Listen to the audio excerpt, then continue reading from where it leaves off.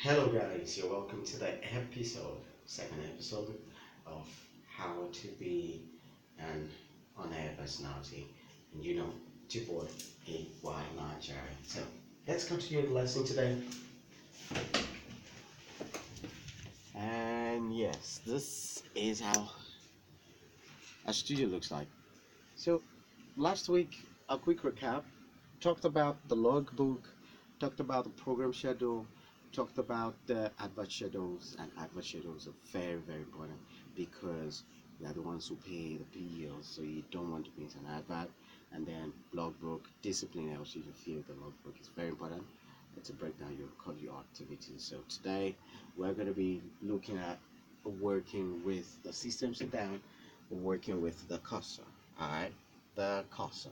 Now, usually in the studio, you would not have a cursor like this. It's usually going to be a bigger one, but basically the cursors are tied to channels. All right, the channels are tied to specific activities. All right, so this channel is all linked up here and tied to another channel. This channel is leading somewhere, this two leading somewhere.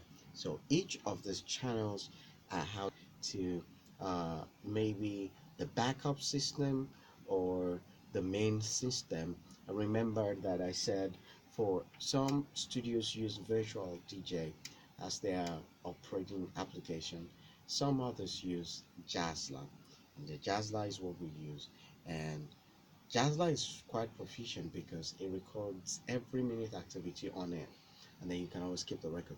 So if something has got to be played exactly 7:30 and it doesn't go exactly 7:30, the Jazzla indicates that the exact timing went, and so it's always very easy to fix. Okay, so an OAP has got to learn how to first handle the cursor.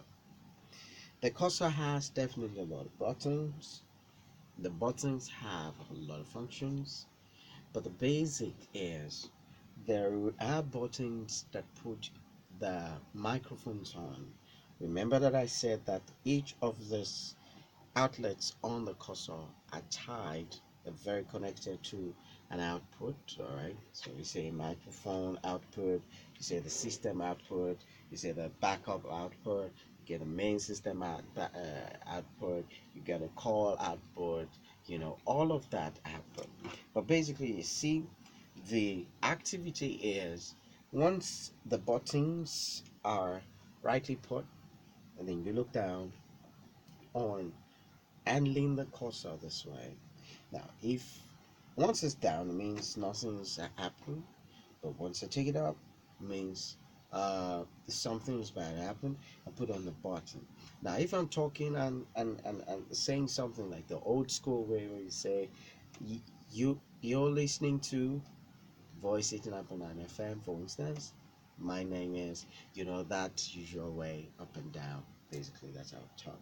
Okay, so handling the cursor, usually for studios, cursors are very different, quite different, because maybe the taste, the expectation, and the output demand. Some studios have something small, some studios have something bigger, so you have to learn that. There's usually no defined role.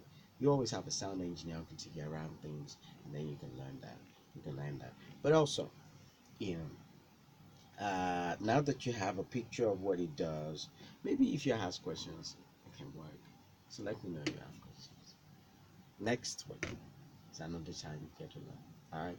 I gotta go sleep right now. See ya.